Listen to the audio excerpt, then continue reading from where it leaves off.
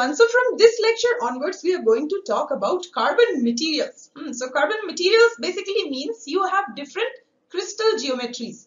So we are still talking about elemental carbon, but we are talking about different crystal geometries that are formed because of the different hybridization states. So you already have an idea. You already now know about what is the shape of sp3 hybridized molecules and the sp2 and so on. But we are going to now talk about the materials that are formed because of these hybridization states. Now you would say these are very fundamental things, sp2 hybridization, sp3 and the diamond and graphite formation. But it's important for us because if we want to talk about engineering carbon materials, because when we want to manufacture our materials themselves, let's say from polymers or whatever sources of carbon, in that case the hybridization becomes very important. Sometimes you can induce certain process parameters that will make your material more graphite-like or more diamond-like. Sometimes there is a certain process which, even though you want the process to give you diamonds, but it will give you maybe some diamond and some graphite. So these processes are very much connected to each other. But let's start with the fundamental geometries and fundamental primary materials, representative materials of each type. So we start with sp3. You already know that there are 3p and 1s orbital. They form a molecular orbital which is of sp3 type. And what is the geometry of this kind of molecular orbital? Then you have this what is known as tetrahedral kind of geometry. What does that mean? This is more like if you have a tripod stand, and then on top of that there is one more orbital. So something like this it looks like. So you can say it looks like a pyramid, especially if you connect all four corners. Now in these four orbitals you will find your 4 electrons. So this is, in terms of explanation, this is very easy. You have 4 electrons and you have 4 hybridized orbitals, so all of them are at the same energy level. Each one will have 1 electron each. Okay, so this is kind of this is a very stable geometry, and definitely there is no free electron. There is no electron that is available for electrical conductivity, for example. So this is basically your diamond crystal. Now if I have this one the pyramid-like geometry, that is the structural unit. I can have one more and one more and one more, and that is how your large-scale diamond crystal would look like. And the angle between these 2 orbitals, so here I have shown these orbitals with straight lines, but you know that these are the lobes of your sp3 hybridized. These are the lobes of the p orbitals, so to say. Not p orbitals, but sp3 hybridized orbitals. Okay, but the angle between them is 109.5 degrees in all cases. So this is your primary structure of diamond. Diamond type crystal structure, if you want to think of it in terms of the traditional crystal lattices, in that case, diamond cubic crystal is basically 2 interpenetrating FCC or face-centered cubic structures. So if you take one FCC and then you insert another FCC inside, that is how your diamond crystal looks like. Okay. Now there is also this is a crystal structure which is relatively rare in materials in nature. However, there is one more very technologically important, not carbon material, but another element that has the diamond type of crystal structure. This is in fact called the diamond cubic structure. Okay, so maybe you can do a little bit of search and you can find it out for yourself, which other technologically important element has the diamond crystal structure. Okay, so as I said already that the electron transport is not possible in diamond because all 4 bonds are satisfied. So basically now these electrons, they participate in bonding with other sp3 hybridized carbons. So they do not participate in bonding with any external let's say chemical. They do participate, however, in the bonding with each other. So because only at the time of bonding you get the hybridization, but bonding is between carbon and carbon. Okay, so we also know few things that if you have 4 electrons, 4 carbon, 4 orbitals, then in that case the probability of finding each electron in each orbital equals 1. Okay, So this is also the reason for all the properties of diamond. So one is of course electrical property, but also the fact that it is one of the hardest known materials. In fact, the hardest known materials, but also I'm saying one of the hardest known materials because even the single sheets of graphite are known as harder than diamond. But for technological, this we will discuss that in the later why that is the case. But in the case of technological materials, diamond still remains the hardest material, except maybe some compounds, very advanced, ceramics and so on. But in elemental materials and still among all the materials as such, diamond is one of the hardest materials, and that is extensively used in technological applications, for example, for making cutting tools, drilling tools, and many other, even surgical tools and so on. Okay. So the point is that it is very light and it is very hard. Okay, what about why is diamond light? Graphite is also light. So being light in terms of weight is actually it has little to do with the crystal structure. Although crystal structure does play a role, the density, how closely packed your atoms are. But other than that, one more important reason for these all carbon materials for to be lightweight is the fact that carbon as an element itself is very light. It has only 6 electrons, so it is one of the lighter elements. And also it forms very strong bonds. So for all the carbon materials, one very important property that we will often come across is the fact that the materials are light and strong. Okay, so these are some of the properties of diamond. Where is diamond found? So we have also talked about deep carbon. So this is about the natural occurrence of diamond. This is found, about 150 to 200 kilometers below the Earth's crust. Okay, and it is known to be formed under very high temperature and pressure conditions. Okay, there are various theories about the formation of diamond, and these theories also are, they have been validated by some experimental data. One theory is that the widely acceptable theory is that diamonds are formed when there is also some hydrogen, atomic hydrogen present in the atmosphere. Atomic hydrogen, not hydrogen molecules. So if you have atomic hydrogen, that basically means that the conditions must be extreme, because a hydrogen molecule splits into hydrogen atoms only at around 2000 degrees centigrade or under plasma or any other very extreme conditions. But if you have this atomic hydrogen present, then in that case, during the formation of diamond, there are certain linkers. The hydrogen sort of links, attaches to this fourth orbital. So 3 of them are already satisfied. The fourth one, if hydrogen attaches to it, it provides temporary stability. And then this hydrogen is replaced by another carbon atom. That is how you have this sp3 type of geometry. Otherwise, given that graphite or sp2 type geometry is more thermodynamically stable, you would, this structure would flatten and you would get graphite. So we will probably learn about it in one of the, one of the lectures when we talk about diamond related materials. Okay, so this one thing is clear, that you need extreme conditions for the formation of diamond, and that is also the reason you find, more graphite in nature compared to diamond. Okay. So there have been also a lot of, by the way, experiments where people have been able to synthetically prepare diamonds. There has been a lot of interest in this area, and we have been able to make synthetic diamonds. In fact, they are commonly used in cutting tools and so on. These are not nice natural diamonds. But on the other hand, the conditions that are required for formation are still there, because you require high temperature and pressure conditions. And the crystallites that we, the crystals that we obtain using synthetic processes are relatively small. So they are not like, Kohinoor diamonds. So they are not really large scale diamond crystals, but rather, relatively small.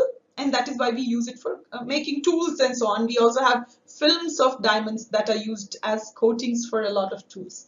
Okay, what is interesting about diamond now is that this is, that this is not the most thermodynamically stable state. That is graphite. Graphite is forever. Okay, diamond, however, although it is a metastable state, it can survive up to thousands of years. Okay, so Metas often you would think that metastable means the material should only be stable for like a couple of seconds or so, or less than that. But the truth is that no, metastable materials are any materials that are not the most stable material or form of a certain element or material. But on the other hand, they can actually survive for thousands of years, like in the case of diamond. So despite the fact that it's not the most stable state, it survives. However, if you heat it, let's say at 1700 degrees centigrade, in that case, it would convert into graphite. Now, why does that happen? Because there's a certain activation energy that is required to convert diamond into graphite. That activation energy has to be artificially provided. That kind of energy is not really available, in nature. Okay, when it is available, in that case, also in nature, diamond would convert into graphite. But often when we mine the diamond in those mines, that kind of very high activation energy that is required to convert diamond into graphite. We are going to discuss all of this, all the calculations we are going to do in one of the lectures later on. But briefly, let me explain it to you. This is a diagram where you see diamond and graphite. So this is on the, so D and G I have mentioned for diamond graphite, and E is your energy of formation, enthalpy of formation you can also call it. So you can see here that diamond is at a higher energy than graphite. So in principle, the overall structure has a higher energy, which basically makes your graphite more stable material. However, you also see that there is a certain energy barrier. There is this hump which the diamond would have to cross, then go into this more stable state. So this hump is basically, that is your activation energy. That is the energy that you need to provide to diamond. Okay. Fine. So in general, metastable systems, or these are dynamic systems, so you can say that they are in principle converting or trying to, every system tries to attain its lower energy state, right? So also you can say that diamond is trying to attain its lower energy state, but because of the fact that you have this very high activation energy involved, it does not naturally takes place. But we can definitely convert diamond into graphite, although you might not want to do it. Okay, the other way around is more interesting, right? Graphite to diamond rather than diamond to graphite. Okay, so let us talk about graphite. This is our sp2 hybridized carbon material, and this is the main carbon material of this type of hybridization. So if you have 100% sp2 hybridization, in that case, what you're going to get is this kind of material. Okay, so you already know about graphite in general, about the properties and so on, but graphite is very, very important for us in this this entire course, because most of the engineering carbon materials that we are going to talk about, if they are not graphite, they are trying to become like graphite. This is mostly our goal when we often perform any manufacturing process for carbon materials. We want them to become more and more graphite-like, or we want the carbon atoms in that material to attain more and more sp2 type hybridization. Why do we do that? Because this is the material which has a higher electrical conductivity, the perfect sp2 type material, graphite. That is going to be our sort of the gold standard, and we are always trying to reach there. In most, that's the case with most of the disordered carbon materials. I am saying graphite and not graphene here. Graphene, as you know, that it's a single layer of graphite.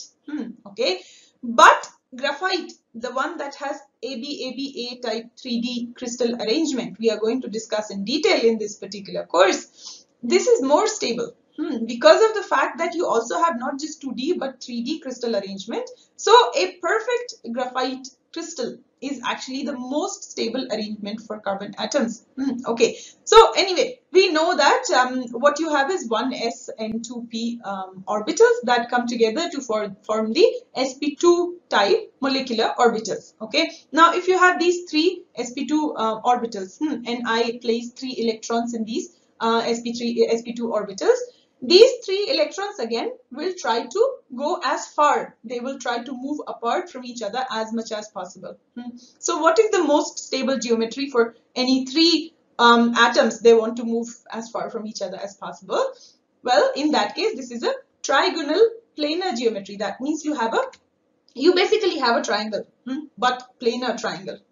All of the sides of the triangle are equal. Basically, this is just triangle you can make when you connect these 3 atoms sitting there, but actually these are just lobes of your sp2 hybridized orbitals. So you have an angle of 120 degrees between these three, and of course the three bonding electrons will go and sit in each one of them. So they bond with other similar sp2 hybridized carbon, carbon molecules, let's say, or carbon entities. Okay, but what you also have is two unhybridized p orbitals. So you have one unhybridized, so two lobes, one unhybridized p orbital. So let's call it pz. And you have the two lobes. This is where your one electron, the remaining one electron, could be in any one of these two lobes. Okay, so this unhybridized p orbital and this electron is practically responsible for all the interesting properties of graphite and graphite-like materials, so that you already know. Okay, so because of this unhybridized p orbital, you may also often call, you can also make a pyramid, like I have shown in this picture, and in that case what you would also hear this term trigonal bipyramidal geometry of graphite structure. So yeah, these are trigonal and then two pyramids, top and bottom. So this is basically the primary structural unit of any graphite-like carbon. Okay, so yes, now what happens to the fourth electron? So fourth electron, it will go into this unhybridized orbital, but will it have 100% probability of staying there? Well, if you have this this entire atom, this entire molecule in space, in that case, yes, the unhybridized electron will also sit there. In the electron will sit in the unhybridized orbital.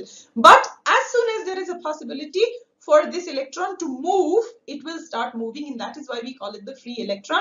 This is the electron that is responsible for the electrical conductivity of graphite, and also maybe many other interesting properties actually. Okay, so let's see, when we have, this is the triangle. Now I have shown, so the top view. Okay, again all three sides are equal. Here it's not visible like that. Okay, so you have this one triangle with three sp2 hybridized lobes, and then you have another one.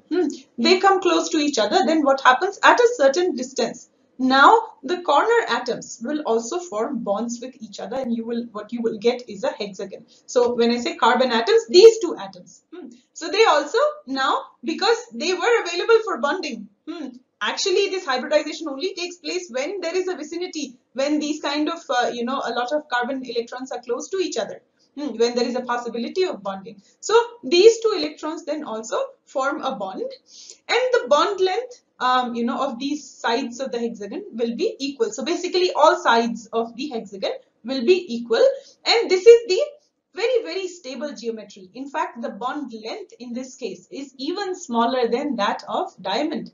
So this is a very highly stable geometry for carbon. Okay, now if I take two such hexagons, so that is what I have shown here. So the hexagons will also then connect with each other. They will share the edges.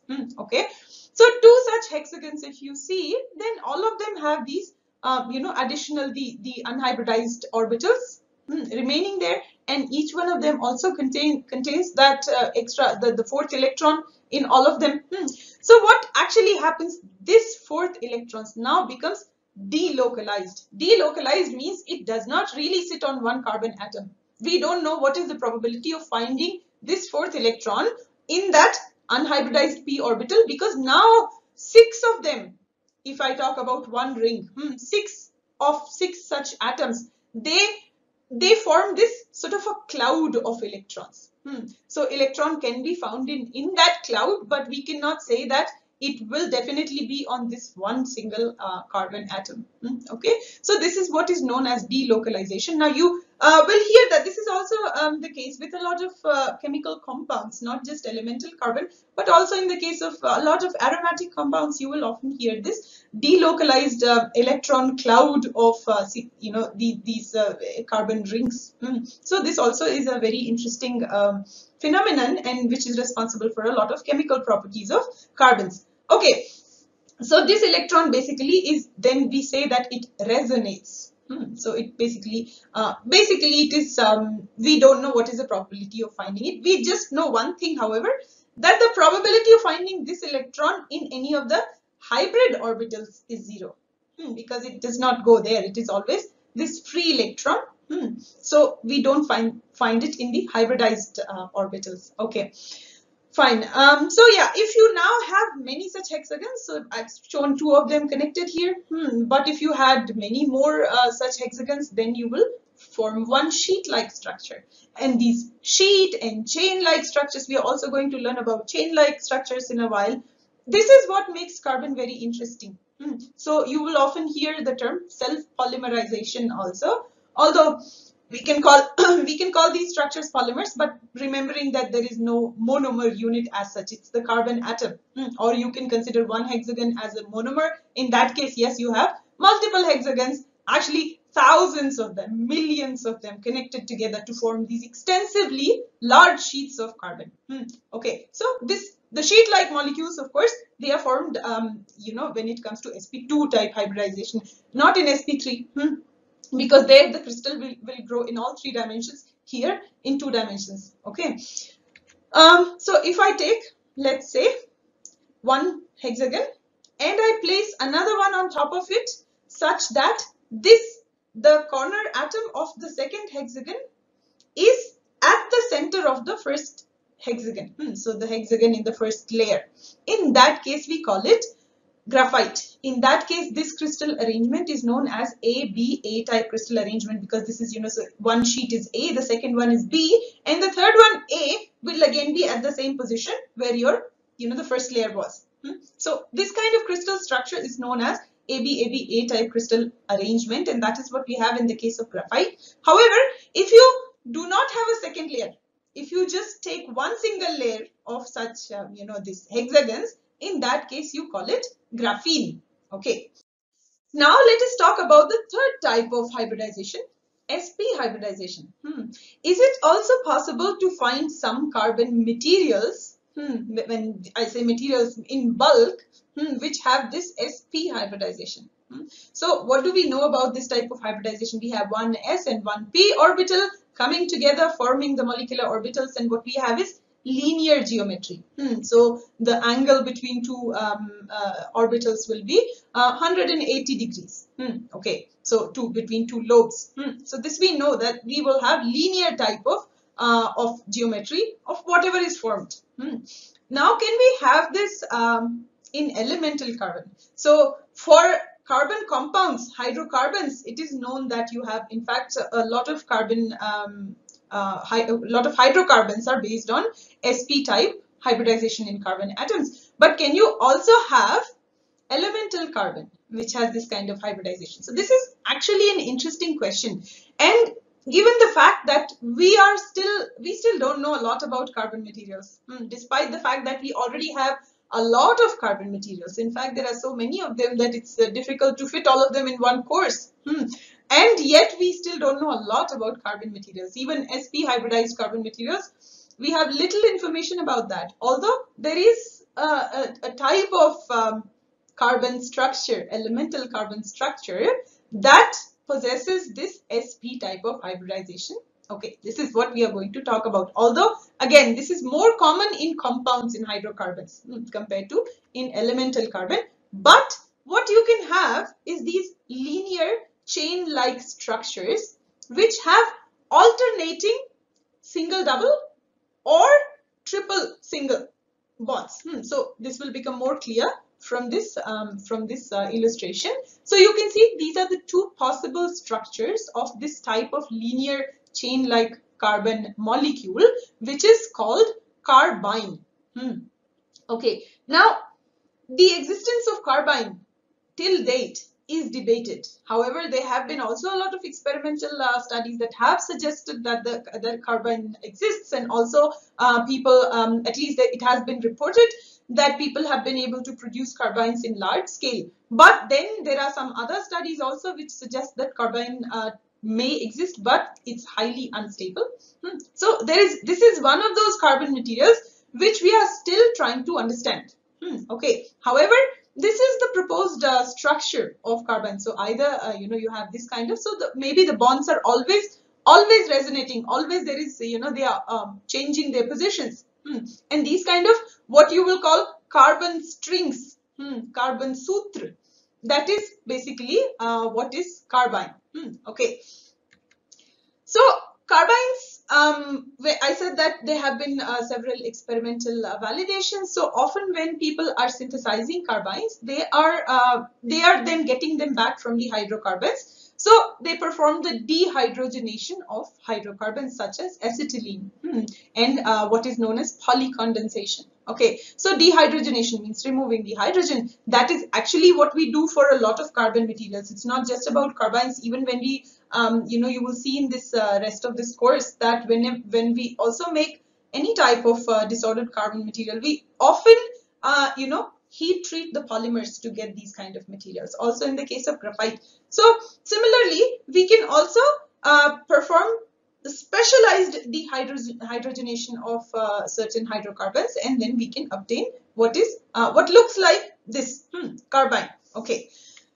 Now, often what happens, although these are linear, so these are the one-dimensional, truly one-dimensional carbon structures. Actually, this is also interesting. What do we call one-dimensional? When we can sort of neglect, let's say if I have a fiber, so if I can neglect its diameter compared to its length, in that case I can call it one-dimensional. However, maybe if we start talking about nanoscale, if we actually look at that fiber, maybe its diameter is not negligible. Maybe it's 100 nanometer. We can very well measure it, and we can even reduce it further. So in that case, however, since compared to the length, the diameter is very, very small, we can consider the structure one-dimensional. But carbynes, if whether or not they actually exist, or whether or not they can form industrial carbon materials, whether or not they can be, whether or not they are stable or not, these are different questions. But if you think about this geometry,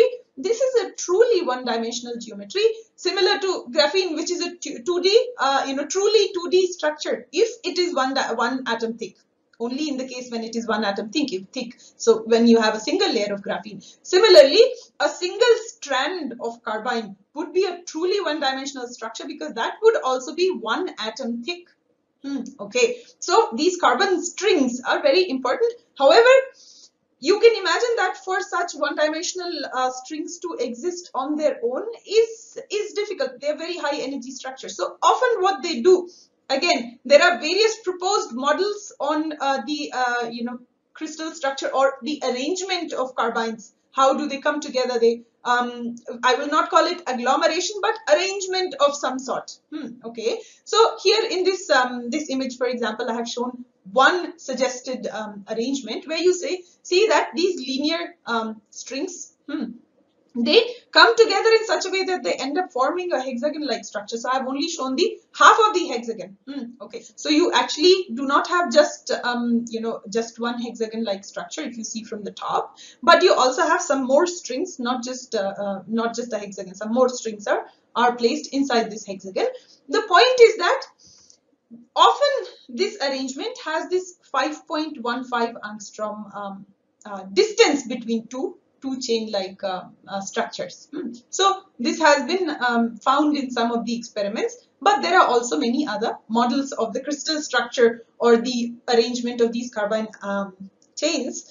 Again, I would say that there is a lot of work being done, so it is debated whether or not they exist. However, one thing is clear, that we don't know too much about the properties. So although carbynes, number one, you can prepare them by dehydrogenation of hydrocarbons. Also in the vapor phase carbon. So what is vapor phase carbon? If I really provide a lot of energy to carbon, solid carbon, graphite, then it would convert into a vapor phase, but that takes place only at very high temperatures and pressures. Or if you're trying to do it at room temperature, then it's going to be approximately above 3500 degrees centigrade temperatures. And then in that case, graphite, without converting into liquid phase, it completely sublimates. So it converts into vapor phase carbon at standard pressure. So this is something we are going to discuss when we talk about the phase diagram of carbon. Okay, the point is that when you have these carbon vapors, in those carbon vapors, carbyne has been observed.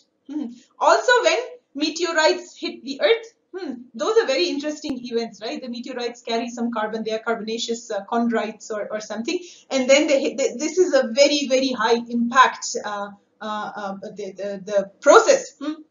So you end up getting very interesting forms of carbon. So various curved carbons, and also what has been found, there is something called a white carbon. So silver white color carbon material, and that material is also said to contain carbynes. So okay, the point is that we don't know too much about the properties of these materials yet. So it is believed, or at least initial studies suggested, that carbynes are semiconducting, but there have also been studies that suggest that they are metallic, so they are electrical conductors. So these things are still going on. Okay, now you need to think about it for yourself. In our disordered carbon materials, we have amorphous regions and we have crystalline regions. So amorphous regions, can they contain some linear? Because amorphous regions basically are the regions where there is no well-defined hybridization. That is the definition, right? You have various bond lengths, which basically means no well-defined hybridization. You can have carbon atoms in other hybridization states, the states between sp2 and sp3, or the states between sp2 and sp1. Is it possible? Or can we also have ground state atoms, or can we have sp hybridized atoms in these amorphous regions? And if yes, can we also find Carbyne-like geometries in these regions? The answer, I think it is yes, but you can also think of it from for yourself, whether or not it is possible. And if it is possible, one thing is for sure, it's going to be very difficult to characterize it, to find out that these are, carbynes in my amorphous region. Okay, so yeah, we can potentially find carbynes in various forms of carbon. Okay, and it is very clear that if we know more about these carbynes, that the carbon strings, okay, then that will definitely help us a lot in understanding various carbon materials, the discovery of more carbon materials, also for development of new industrial carbon materials. Okay. So here are some references that I have provided. These are specific to carbynes, not diamond and graphite. So you can, these are the books, the compilations where you can find, so the first one is a book and the second one is a book chapter. You can find more details about all proposed models of the crystal structure of carbyne. And you can also find out more details about the proposed mechanisms of formation of carbyne, and also other chemical pathways that can lead to carbyne formation.